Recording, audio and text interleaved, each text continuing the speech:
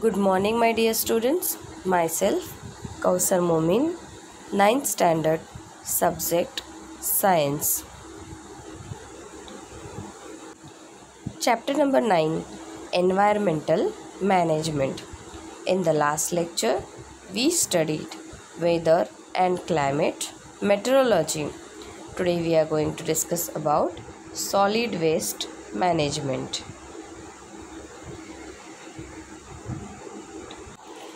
What are you observing through this picture? So, this is a solid waste and it is completely mixed. Paper, plastic bottles, glass bottles, the can. All this solid waste is mixed with each other. Through this we cannot use it again, which we can say it as recycle. If you will mix it, then we won't be able to recycle it. We should avoid to throw in this way. We should know the idea for the recycling of the specific thing. As we know, through this paper is going to for the recycling, and afterwards your books covers, the front cover, whatever the things are making, all those things are made by this paper only. Through this glass,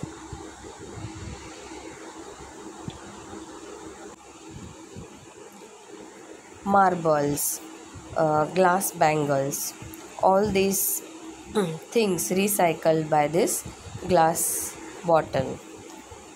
So in this way we can use the things which we are throwing in waste, which is a part of solid waste. So we should avoid to waste all these things. We should know the idea of recycling. Observe these two figures, A and B. In this picture, what are you observing over here? What can you observe over here? Figure A is very dirty with solid waste, and picture B is very clean. So do you have any idea about this cleaning effect is in our hand only? So what can you do for the same? Many waste materials are generated through various daily activities, and that waste is called as solid waste. If these waste materials are properly disposed of, they can be valuable source of energy. Currently, solid waste a serious worldwide problem as it causes both water and soil pollution. Solid waste is also a serious problem for point of view economic growth, environmental degradation and health. It has posed a serious threat to nature and human habitat because of the air, water and soil pollution it causes. Due to this solid waste, we have seen in the previous lecture, I have shown you many pictures related to the soil pollution, water pollution, air pollution. All these pollutions are happening due to solid waste. Like, there is a reason behind this pollution. One reason is of solid waste, and due to human being everyday's activities, this solid waste is generated. Normal example, the chips packets and all we are having every day, we are throwing just easily on the road. We are not throwing it in a specific dustbin. Okay, so this is a part of solid waste only. So it is affecting on the pollution, all types of pollution, air pollution, water pollution, soil pollution. So in this picture you can observe two areas. One is with garbage and other one is without garbage, which is clean area. So through this concept only we can understand that we should avoid the throwing of the object on a road.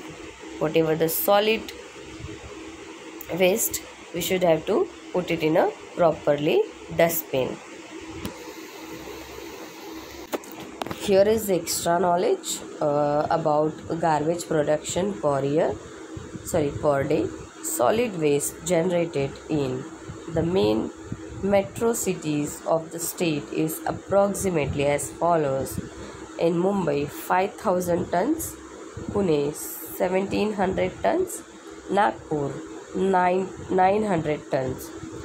On 26th July of 2005, a serious flood calamity had arisen in Mumbai.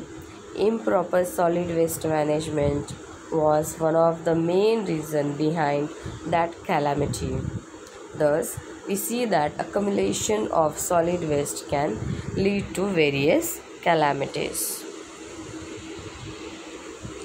So here we have seen a definition for solid waste. Due to human being activities, whatever the waste is generated, that is solid waste. And different things includes in a solid, obviously through the everyday activities, all these things gets added with the waste. All these different things comes in a solid waste only. Okay, here in this table you can observe the classification and their sources of waste.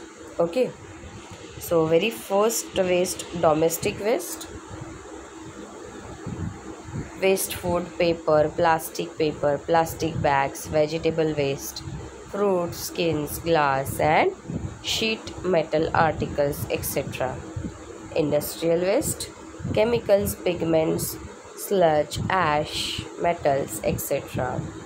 Hazardous waste, chemicals generated in various industries, radioactive materials, explosives, infectious materials, etc. Farm garden waste, leaves, flowers, branches of trees, crops residues like straw, animal urine, dung, pesticides, remain of various chemicals and fertilizers. Electronic waste, non-functional TV sets, cell phones, music system, computers and their parts, etc. Biomedical waste, bandages, dressing, gloves, needles, saline bottles, medicine bottle, test tubes, body parts, blood, etc.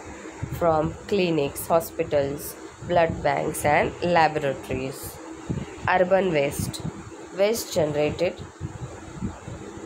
through household industries, large chemical and industrial establishments, carry bags, glass, metal pieces and raw threads, rubber, paper, cans from shops, vegetable and meat markets, construction waste, etc.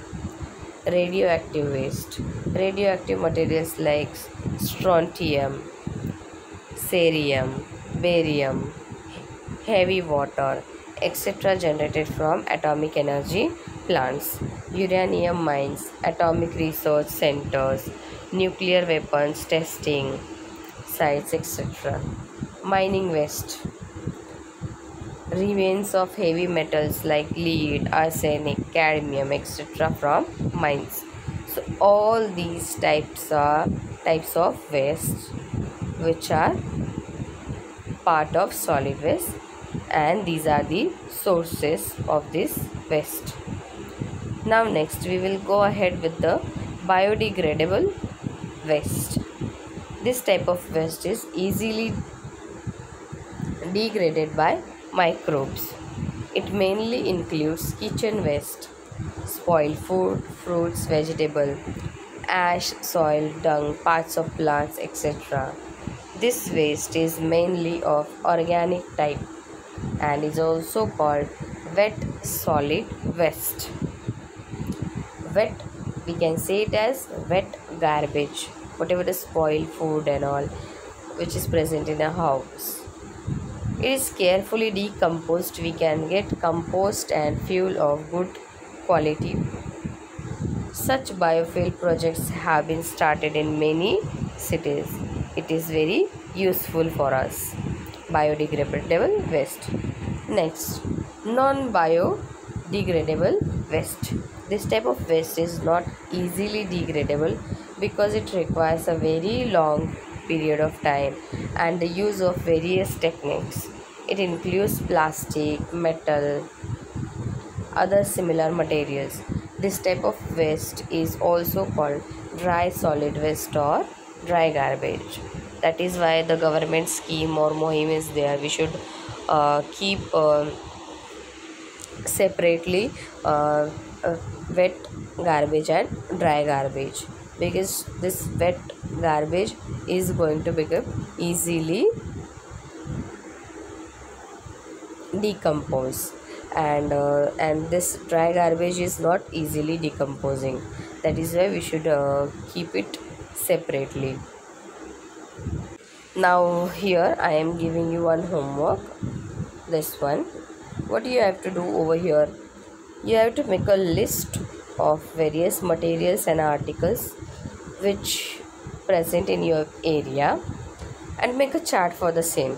Example, like plastic bottle is a material. Is it degradable? Obviously no. Non-degradable? Yes. It will recycle? Yes. Reuse? Yes. Is it toxic? Obviously yes. So in this way you have to make a list of the objects. Any object you can use. Likewise paper, glass bottle,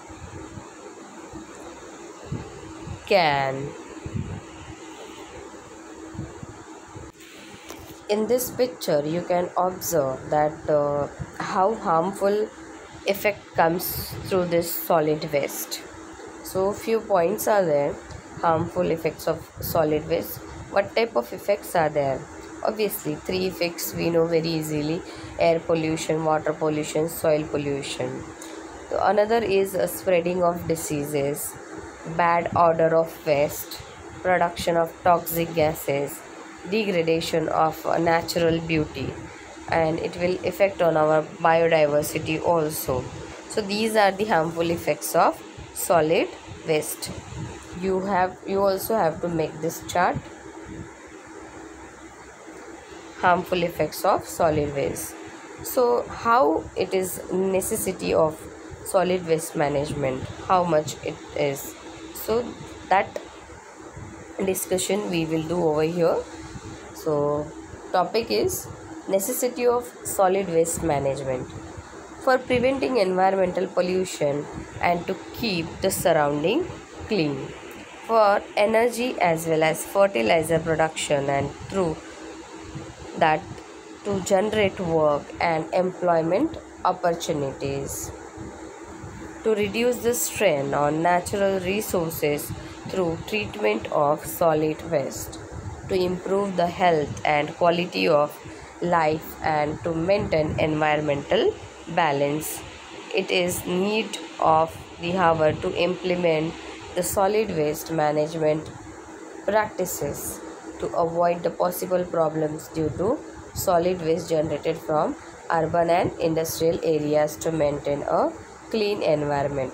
For this purpose, we should implement measures like increasing the efficiency of production process so that minimum waste will be generated, reducing garbage production by recycling and reuse of waste materials. So this is the picture. This is, you can see, a chart or you can say a diagram for solid waste management.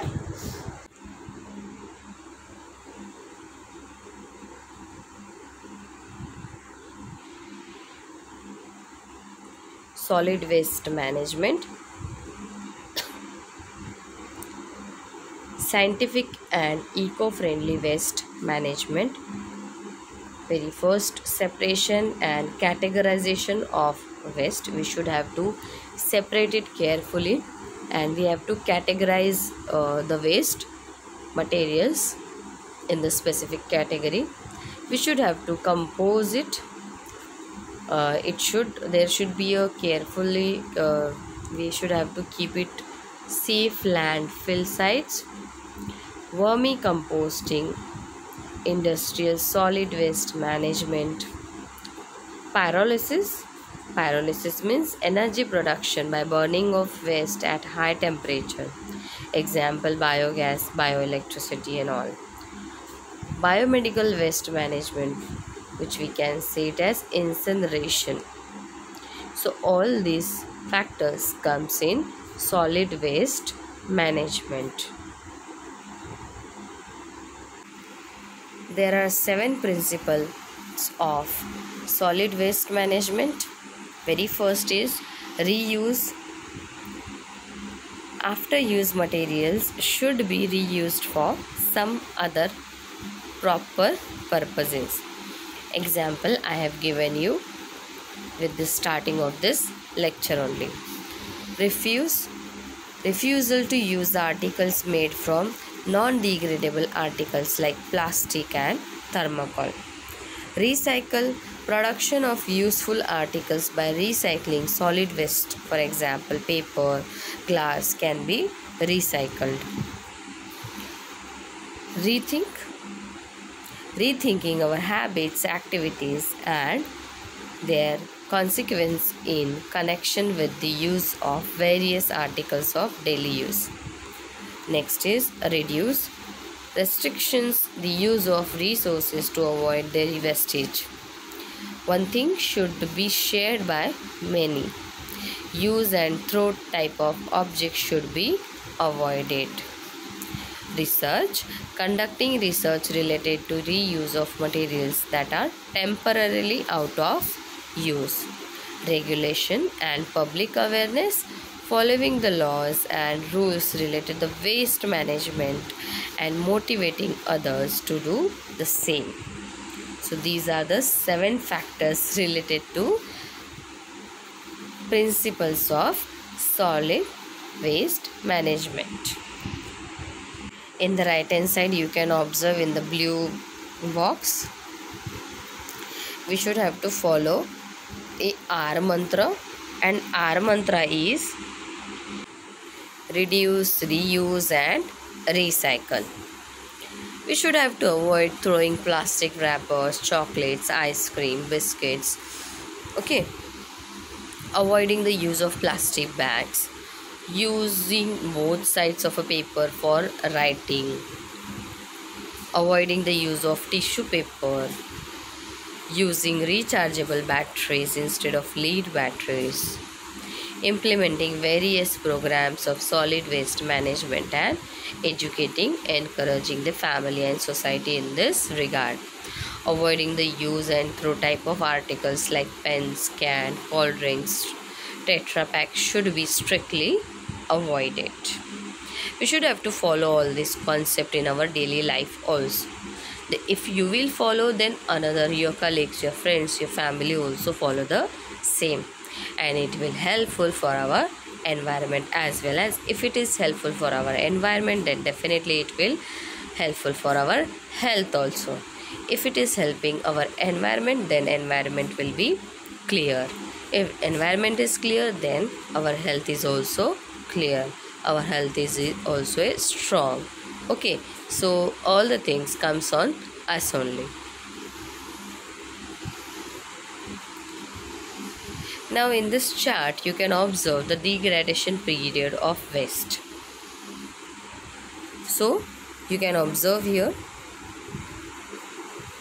waste material, banana peelings. For the banana peelings, how much time is needed for the degradation? 3 to 4 weeks. Cloth bags 1 month. Rags 5 months. Woolen socks 1 year. Wood 10 to 15 years. Leather shoes 40 to 50 years.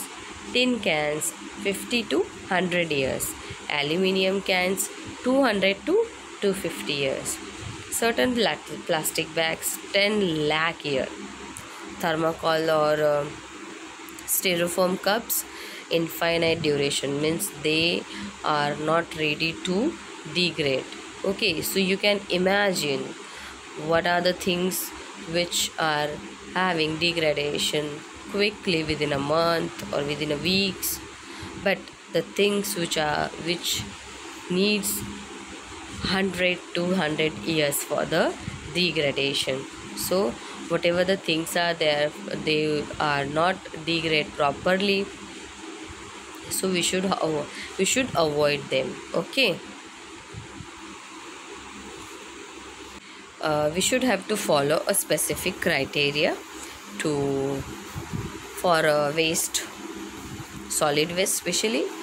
We should have to keep our garbage, wet waste as well as dry waste with the two dustbin. If you have paper, glass, plastic, metal, so keep them separate only. Okay, just follow this concept,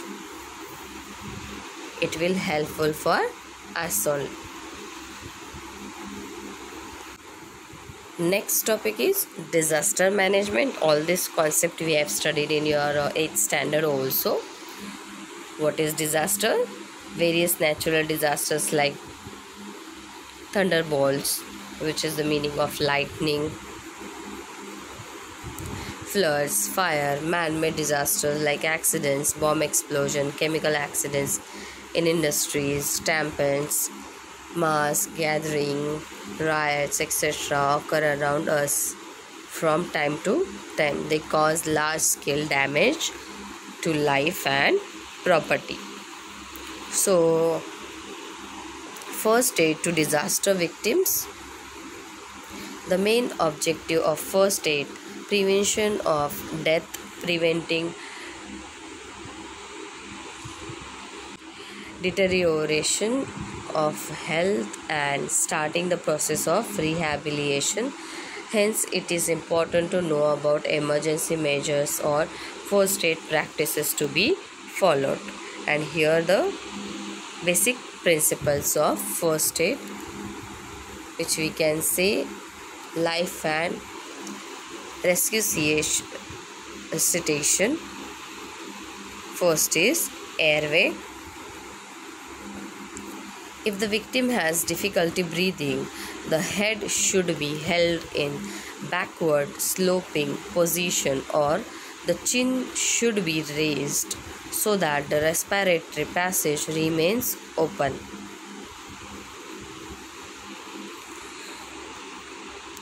You can observe a sight. There is a way for the same. Breathing. If breathing has stopped, the victim should be given artificial ventilation by mouth to mouth resuscitation. Circulation. If the victim is unconscious, then after giving mouth to mouth respiration twice, the heart should be pressed down hard by pressing the chest with both the palms. These two actions should be repeated alternately about 15 times. This is called cardiopulmonary resuscitation. Short form is CPR. It helps to bring circulation back to normal. If the rescue or victim is injured and bleeding through the wound, then wound should be covered with an antiseptic pad and pressure applied on it for 5 minutes with either thumb or palm. Fracture and impact on vertebrae. If any bone is fractured, it is essential that the fractured part be immobilized. It can be done with the help of any available wooden rods, buttons, rulers. If there is an impact on the back or vertebral column, the patient should be kept immobile on a firm stretcher. Burns. If victim have burns injuries, it is beneficial to hold the injured part under clean and cold flowing water for at least 10 minutes. For injuries like sprains, twisting and contusion, the RICE remedy should be applied. Rest, ice, compression, elevate. Allow the victim to sit in a relaxed position. Apply an ice pack to the injured part. After the ice pack treatment, the injured part should be massaged gently. The injured part should be kept in a rest elevate position. Here you can observe in this picture, very first picture,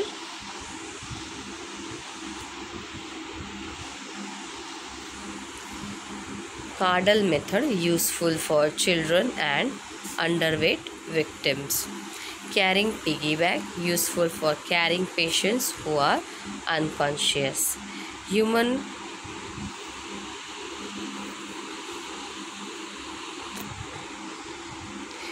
crutch method. If one of the leg is injured, the victim should be supported with minimum load on the other leg. Pulling or lifting method. This is used for carrying an unconscious patient through a short distance. Carrying on 4-hand chair. You can observe here 4-hand chair this way. This is useful for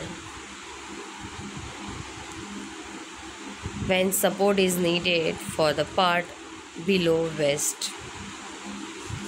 Carrying on 2-hand chair. You can observe here 2-hand chair this way.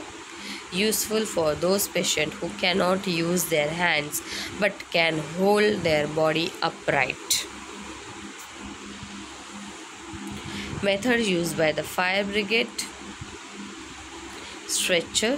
In an emergency, if a conventional stretcher is not available, then a temporary stretcher can be made using bamboos, blanket, etc. Few another emergency measures. Boats are used by civil administration to rescue people trapped in a flooded area.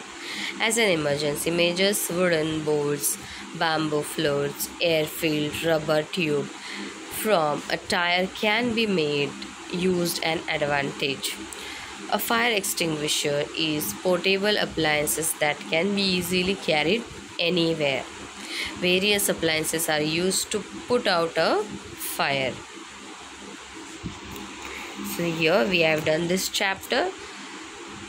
Question and answers I will send you in this lecture itself only. Thank you.